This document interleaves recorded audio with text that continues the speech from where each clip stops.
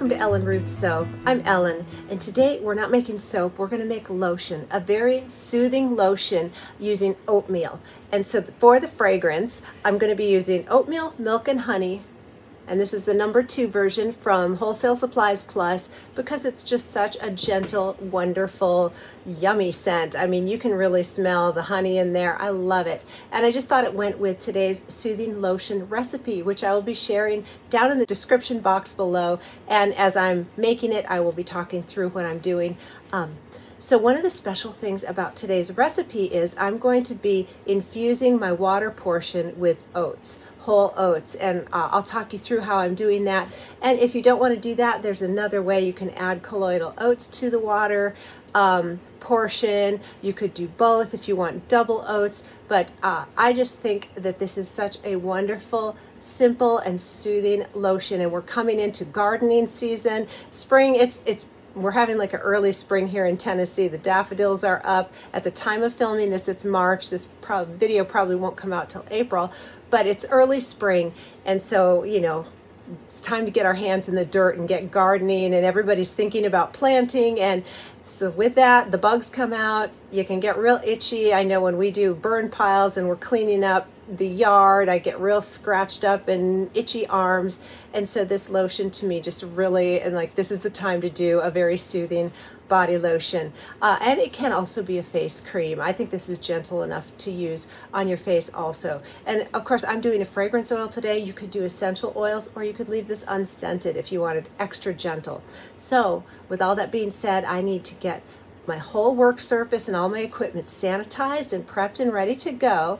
And we will come back and make some soothing oatmeal lotion. All right, so we're back. Everything's been sanitized and we're ready to go.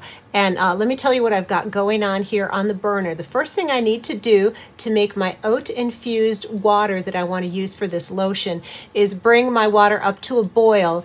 And then I'm going to put the oats in there and let it sit for several minutes. Then I'm going to strain it out, and that will be my oat water that I will use for the lotion portion. I also have some colloidal oats that I'm going to be adding in there just to show you how, if you don't want to make oat water, you can just add colloidal oats. So the oat water is the way to get a super butter smooth lotion. So what I need in the final end is 240 grams of oat water. So what I have here is 300 grams of water that I'm going to bring up to a boil because I know the steam is going to let off some of the volume here. So I went ahead and did 300 grams. I'm going to get that boiled, and then I will measure it after we get it all strained. And if I need to add a little bit of plain distilled water, we can do that. But I wanted to make sure I had, you know, a good amount after it gets done. You know, boiling, water steams off pretty quickly when you bring something to a boil. So that's the first thing we're going to do, is get the oats steeping, and then while it's steeping, we'll come back and measure out our butters and oils. And then we'll put the double boiler on here and keep the water warm while we melt the butters and, you know, all the good stuff. But first, a watch pot never boils, so I'm going to turn the camera off and let this come to a boil, and we will come back when it's time to add the oats. All right, we're back with boiling water. Let me turn the burner off and pull this down. And now I'm going to real quick put in 30 grams of whole oats. Any kind of oats you like. It could be steel cut. I got the flat cut here. 30 grams. I'm going to just stir it in here and let this steep for a good little while. Actually, let's pop it back up here and let it simmer. I think that'll be good. So I turned this off, but it's still got a lot of radiant heat going on, and let's just let that simmer. Give it about 5 minutes and we'll be back. All right, we're back. It's time to strain our oats. So I've got my colander, and this is a brand spanking clean cotton cloth. It's just a flour sack cloth. You could use cheesecloth. This is just what I had available, so that's what I'm using. Just any good clean cotton. You want to use cotton or linen when you strain any, you know, bath and body products or food products for that matter. So there it is. I'm going to strain this all off. And then after this is done straining, while the water is still hot, when I pull the cheesecloth away, I'm going to mix in my colloidal oats into the very hot water to help it really dissolve in there. So we'll let this go ahead and strain.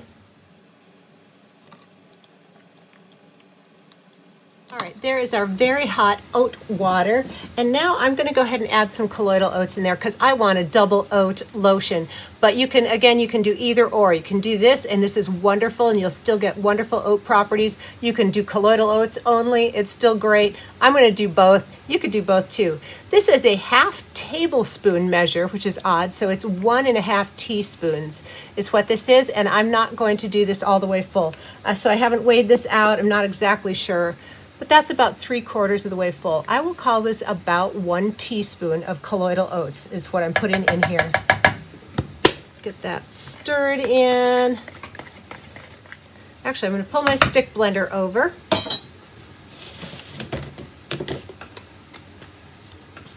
Let's get that really buzzed in there well.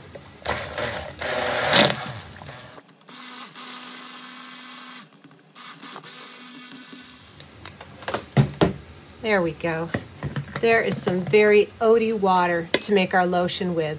It smells good in here. I love the smell of cooked oats. So now, now let's get our scale over and get our butters and oils measured so we can get them melting. All right, get my container on here, get it tared out. And what we need is 60 grams of hard oils or butters and 60 grams of liquid oils or butters. So today for my hard butters, I'm going to use a combination of mango and shea butter. So I need 30 grams. This is my mango butter, which I love in a lotion. It's so nice. And I need 30 grams of mango.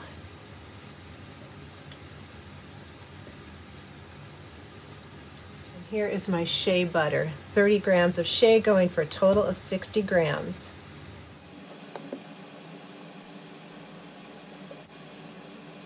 I got 61 grams, but that's okay. It'll be a little extra buttery. So now it's time for our liquid oils. Okay, and today I'm going to do a combination of sunflower oil and avocado oil.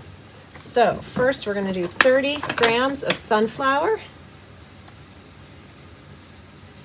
It's just a nice light oil and lotion. There we go. And 30 grams of avocado oil, and I got this from Soaper's Choice. So it's right there. So going up to 60.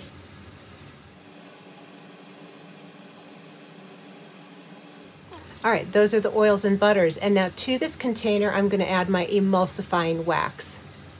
All right, and today I'm using the Soft and Silky E-Wax. This is from Be Scented. There's a couple different distributors that carry it. Wholesale Supplies Plus, Nature's Garden, Brambleberry, they all carry really great emulsifying waxes. But this is the one I'm using today, and it'll be the same measurement no matter what type of E-Wax you're using. So 24 grams of emulsifying wax right on in here.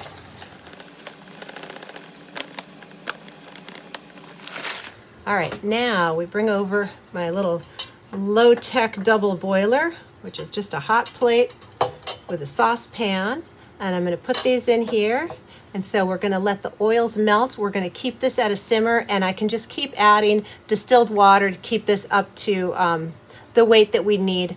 So no big deal there. Now that we've got all the oat concentrate in here, adding more water doesn't dilute the oats at all. The oats will stay the same.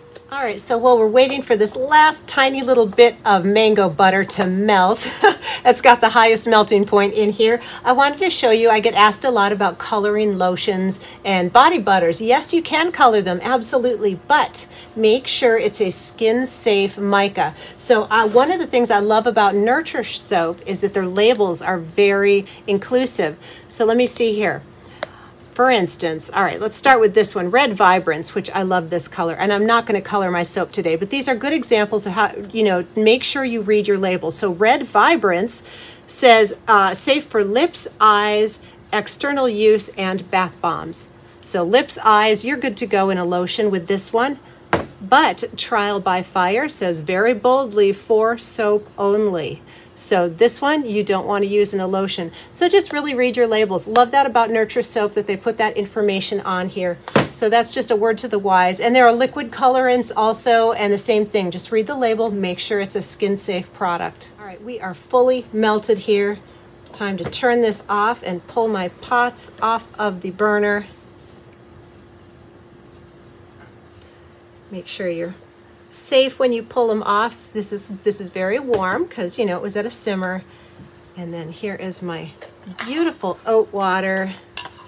And I need to remeasure this now because it's been simmering to make sure we are at 240 grams in here. All right, so now I'm gonna pull my spatula out of here, and it's time to add the two, the water phase and the oil phase together, and we'll get ready for the cool down, and we have a couple more ingredients to add after the cool down. Oh, it's so pretty. I love the magic that happens when the emulsifying wax hits the water phase. Now I'm going to put my stick blender in here, burp it, get the little air bubbles out, because I'm not trying to fluff this up into a body butter. I just want it emulsified. And I'm just going to give it a quick couple of pulses here. Let's take the temperature and see where we're at right off the burner. 142. So the good news is we can go ahead and add our next ingredients, because I'm using the preservative Optiphen today, and you have to add that below 176 degrees, or yeah, 176. So let's get this up here, tear out my scale, and let's get on to the cool down ingredients, which is, the first ingredient is my vitamin E oil. This is not a preservative, but it is an antioxidant, and it's really good for your skin. So I do love to add this into lotions. And we need 3 grams of vitamin E oil in here. There we go. And then the next teeny little ingredient here, this is glycerin, and you can add it in your water phase. I choose to have it off to the end here. I need 4 grams of vegetable glycerin, and that's just very emollient. It really gives a nice feel to the finished lotion. So 4 grams that I've already pre-measured off. All right, and last but not least, the fragrance that we're using today, and I am going to be doing the fragrance at 2% usage rate. So I need 8 grams of fragrance oil in here. And I will, after I get this measured, I cannot talk and measure at the same time.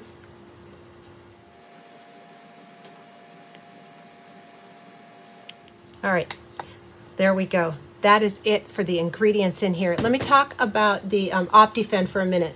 I got mine, you know, from Brambleberry. There's Germol Plus. There's several different preservatives, and they each have different usage rates and different temperatures that are going to be important to know.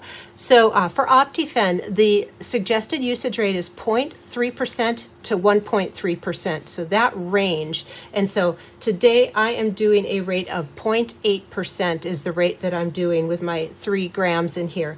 So just so you know what I'm doing, I just kind of like to go in the middle of the lowest extreme and the highest extreme, so that's where I parked my car at. Let's get these blended in.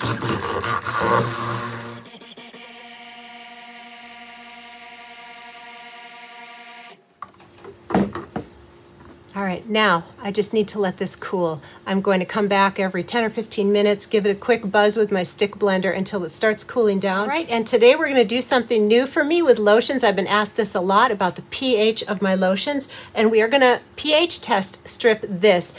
These are not the most accurate way to test pH. It's a good ballpark, and I know this is a stable recipe. They have really great submersion pH monitors. I just haven't invested in one. I'll leave a link down below. I got these on Amazon, and let's go ahead and take a pH strip test. So it comes in this little handy dandy container, and pull it out, and you want to be sure not to touch the pH side of it, the little test strip side. Okay, and it has the color guide starting from 1, flip it over all the way up to 14. And that's your little guide. So we're going to dip this and then hold it up to the colors and color match. So I'm going to run it out, run it across, give it a second, and let's take a look here. To me, sorry, it's bobbing around a lot. It is looking, sorry about the glare, it's looking really close to 5. Definitely not 6. So the mid-range ones, it's between a 4 and a 5.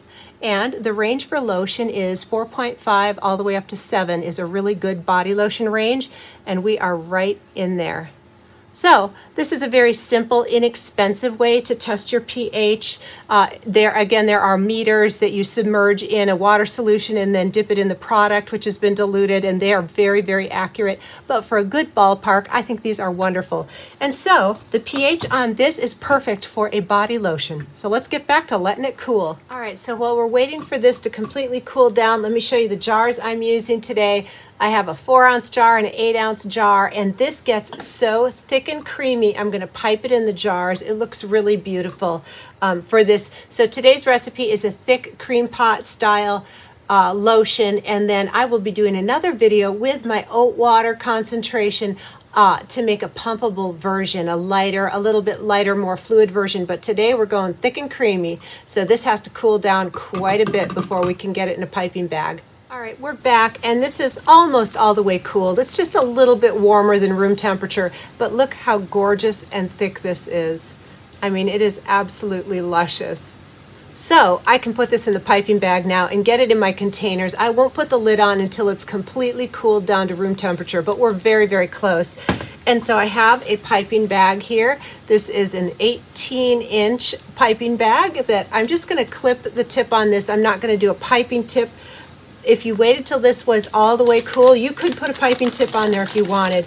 But since it's not whipped and I'm not, trying to go for fancy design, I just want to pipe it in the containers because it's a lot less messy when you're working with something this thick. This is just a very easy way to get it down in your container. So let's go ahead and get it in the piping bag. Look at how gorgeous that is. And that oatmeal milk and honey smells really nice. I did fragrance this at 2%, but it is very dominant, that fragrance. If I had it to do again, I would do 1%. Go Shea if you want. It smells great, and since this is going to be for personal use and family, I don't mind. But if I make this again, especially with that fragrance, now that I know it's a nice, strong, fragrant oil, I would go at 1% to fragrance this. Just saying. But it does smell lovely. Now, let's just pop this out of here, and we're just going to clip the tip of the piping bag here and just let that be our tip. We're not doing a fancy one. And one way, and you can do this with soap too, if you have your piping bag full and you want to get it down and not have air pockets, get something flat.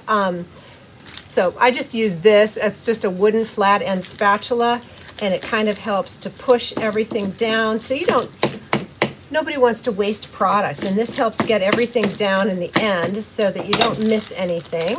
Now let's fill up these little jars with this gorgeous thick lotion.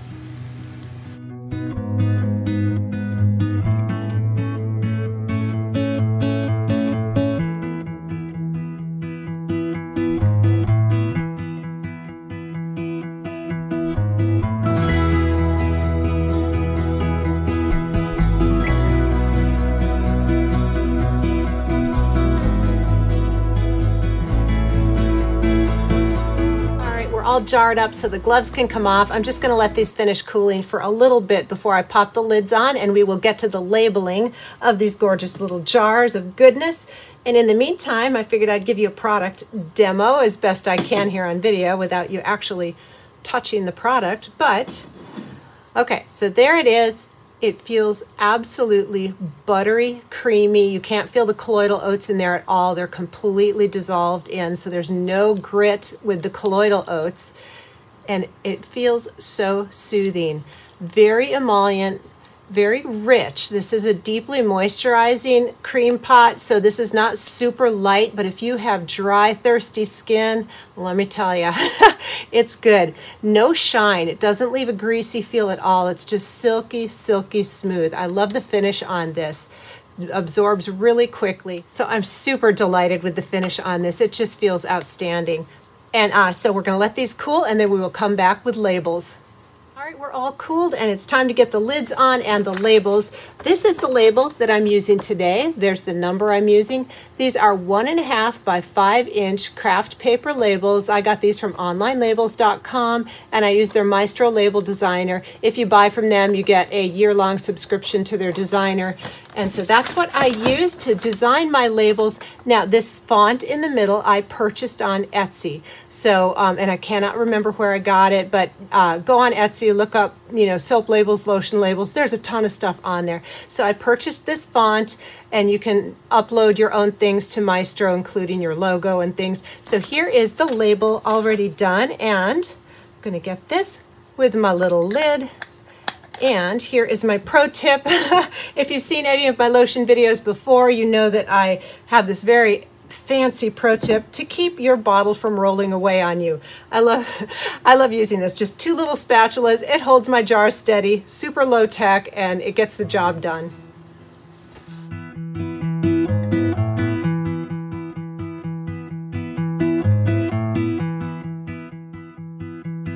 Okay, I'm actually not going to be shrink banding these because these are going right up to my room for use, but I will show you the shrink bands that I would use if I was.